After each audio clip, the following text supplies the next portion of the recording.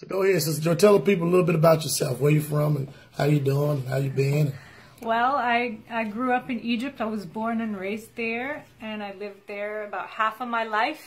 And then I moved to America, and I've been here for the other half. Hallelujah. So I found out, I was raised Christian, and 2 years ago I found out who the true Hebrews are in the Bible. And who are the true Hebrews? You. Ain't that something else? She recognized who the true Hebrews. That's my neighbor right here. You hear that? Wow, beautiful. Yeah, I grew up, we always knew our neighbors, like Libya in the west, Sudan in the south, Saudi Arabia in the east.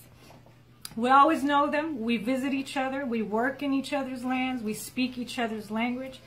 But I personally was never taught who lives behind the borders of Israel. We always knew, like, you know, it's not easy to visit over there. Like, you have to have certain papers or be interrogated. Like, my brother went to Israel and he was interrogated for 4 hours before he was allowed to enter. Wow. Because he's Egyptian. It says Egyptian on his passport. So we never knew who lives there. And then when I came to America, after 20 years, I finally had the opportunity to work with Jewish people. And I figured, first of all, we don't look alike. We don't have the same traditions.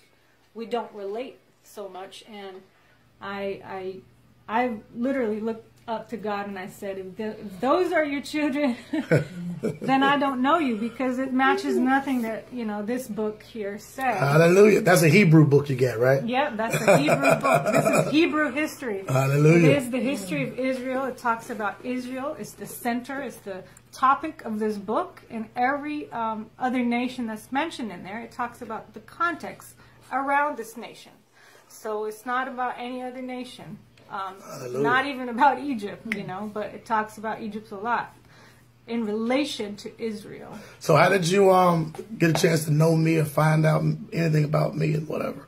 Well, I met you on Facebook, and, you know, I'm so glad and very grateful to be invited here, because you are the first Hebrew to accept me and invite me to your home and to your fellowship. I'm very grateful for that, and I want to be able to serve and do anything I can to help build with and for the nation of Israel, because I know, as an Egyptian who grew up in Egypt, that if Israel is in order and in leadership, then the world will be in order. Hallelujah.